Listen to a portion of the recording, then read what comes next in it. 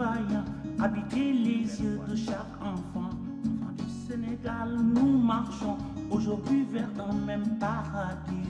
Nous avons séché les rivières qui lavaient le sang de nos. These are the lyrics of Senegalese music icon Youssou N'Dour's latest song, which he hopes will help bring back peace in Central African Republic, a country that has been torn apart by interreligious violence. Joining forces with Central African Republic singer Ideal Mamba, the Grammy-winning musician with over 20 albums under his belt, hopes the song will help unite the people of Central Africa. When something happens in Central Africa, it concerns everyone, from Dakar to Johannesburg. Just like if something happens in Dakar, it concerns the whole of Africa.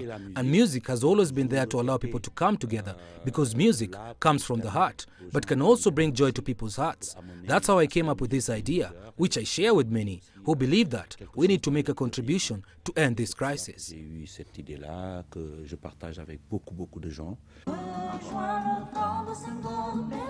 For Mamba, who has been affected by the conflict personally, working with an esteemed and respected artist such as N'Dour will help spread the message worldwide.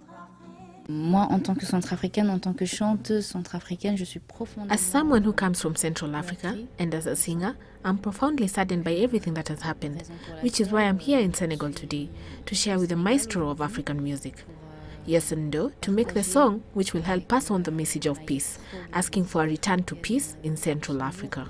Cette chanson qui justement...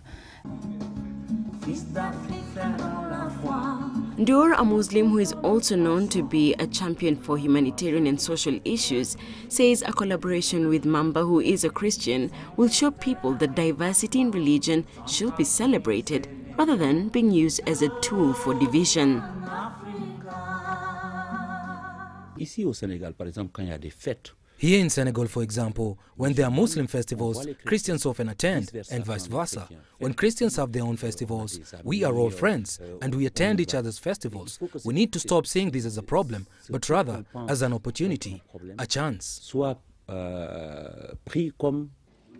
Central African Republic lawmakers recently chose former Bangui Mayor Catherine Samba Panza as interim president in the hope that she can lead the country out of months of sectarian violence.